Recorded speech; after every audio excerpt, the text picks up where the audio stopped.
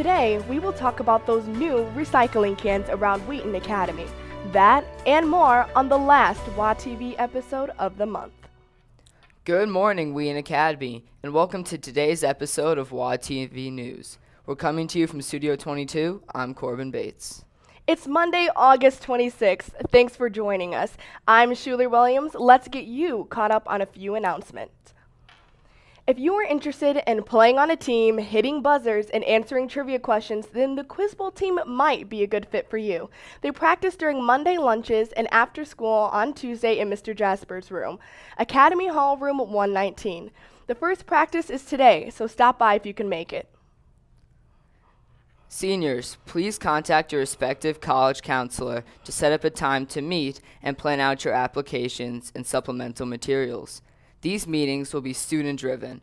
There's a survey link that was sent through on campus. Please fill it out. The meetings may be as short as 15 minutes or as long as an hour. If you have questions, please contact Mr. Ellerson or Mr. Gregerson. The fall musical auditions will be on September 9th and 10th. There's a sign-up on the theater board, and the show will be announced this week on campus. Sign-up sheets are now up on the Performing Arts Board for any student interested in auditioning for an a cappella group here at Wheaton Academy.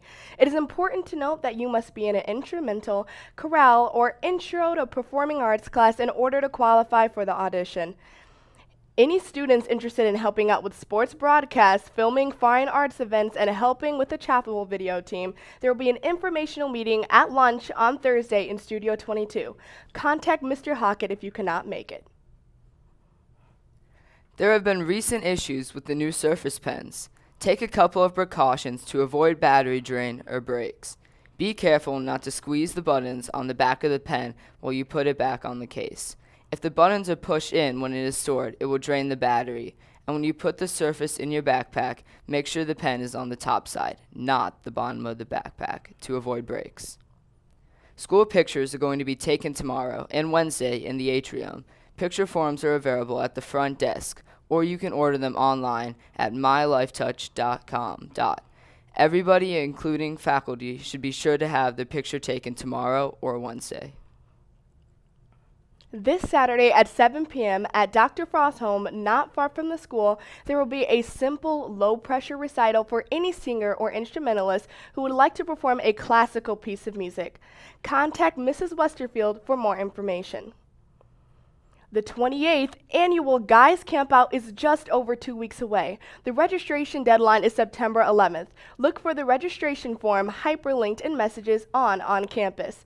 There will be an informational meeting next Wednesday, September 4th in room 1017 at lunch. Make sure you put it on your calendar tonight. If you have any questions, contact Mr. McCallum. For our first video, check out this campout highlight video.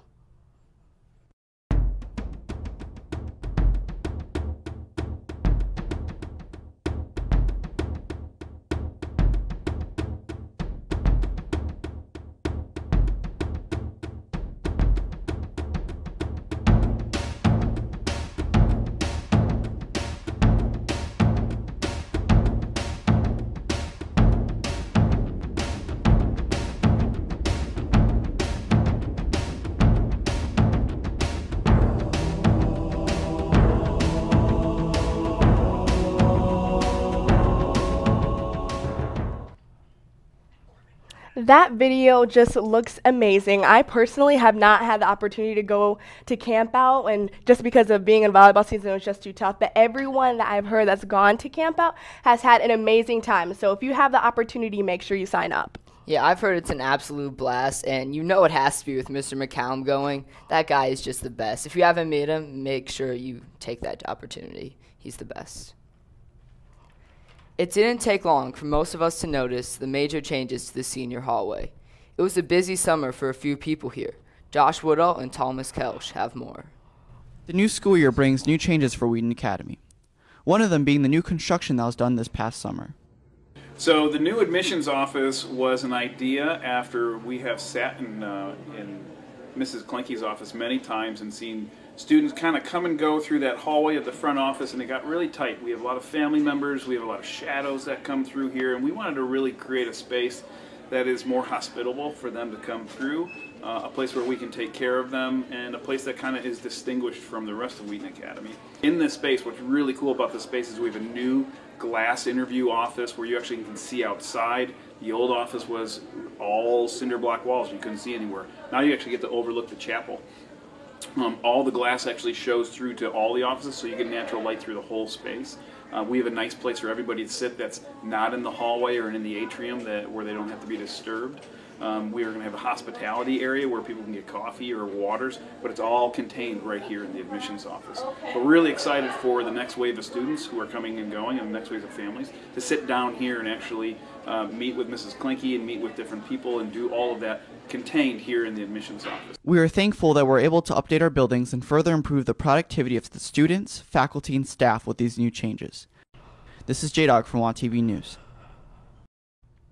We want to give a special thank you to Mr. Dunham for all the hard work he has put in the construction to make the new changes look amazing. We are blessed to have a really great campus, and he is a big reason why. Continuing on with the subject of change, one of those recent changes has been the new recycling system implemented by Mr. Carlson. Let's hear what Mr. Clancy has to say about why recycling is good and how it helps the environment. I think it's very important to recycle. A couple reasons why. One is if you consider the materials we're recycling, notably plastic bottles, cans, and so forth, all those need raw materials to be made. And those raw materials are basically in a finite supply. We call them in environmental science finite resources. So in other words, it's not an endless supply. And recycling kind of makes it much more efficient because we can reuse those raw materials, if you will, over and over and over. And it helps preserve the amount of raw materials for future generations. So if you want to know if recycling is really important, I would ask a couple of questions to ask yourself. Would be one, do I really care about the world that my children are going to live in, and my grandchildren, and my great-grandchildren, and so forth? The other question to ask is, are we being the best stewards of the resources the Lord has blessed us with? And I think the recycling is a major step toward being much more efficient and streamlined in how we use the rich blessings from the Lord. From Studio 22, Jenny Marsteller and Hannah Phelps signing out. Mr. Clancy did an amazing job explaining that. I recycle at home, but when I go out the house, it completely goes out the window. So starting today, I'm going to do a much better job recycling. In Wheaton Academy, as a student body, we should do better as well. Yeah, make sure to recycle, save the environment, save the turtles, save all of us actually. Recycling's very important, just as Mr. Clancy said. For your weekly sports report, here's Dan Kowalczyk. Thanks, Corbin. Before we get to some quick scores, let's talk Powder Puff football. For any girls interested in playing Powder Puff over homecoming week, now is actually the time to sign up for Powder Puff teams so we can order your t-shirts. Freshman girls sign up with Mrs. Rinker, sophomores with Mrs. Gregerson, juniors with Mrs. Prempis, and seniors sign up with Mr. Broman. We have a lot of teams going into competition this week. Cross country has their first meet today at Yorkville. Boys soccer will play at Batavia and Geneva before they come back for their first home match of the season on Saturday. Girls tennis has a home match on Thursday. We have our first home football game this Friday under the lights at 7:30 p.m.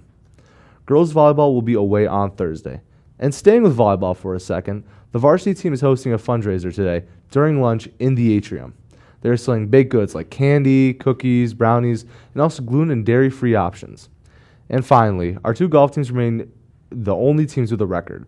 The girls' golf team is 1-0 and beat conference opponents Riverside Brookfield, being led by Anna Jones and Katie Lensing with 48 and 49 respectively. Boys golf is also 1-0 in the season and competed in the Wheaton Cup on Saturday. They took first place, beating St. Francis, Wheaton South, and Wheaton North. Freshman Stefan Inc. led all golfers by shooting even par 72.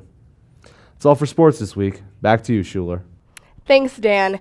To finish off, let's get you your 4 things that you need to know. Number 1, Thursday night is our annual back-to-school night. Encourage your parents to attend to get a chance to walk your schedules and meet your teachers. Number 2, there will be plenty of ways to get involved in clubs and co-curriculars over the next few weeks. Consider signing up or attending an interest meeting. Number 3, our chapel speakers for the week are Mr. Hogan on Tuesday, and on Friday, our head of school, Mr. Bolt. And number 4, our next episode of WA TV News will be in 2 weeks as we take a break for the Labor Day holiday. That's all for us today. Don't forget to follow us on Instagram and Twitter at TheRealWaTV. For all of us in Studio 22, have a good day.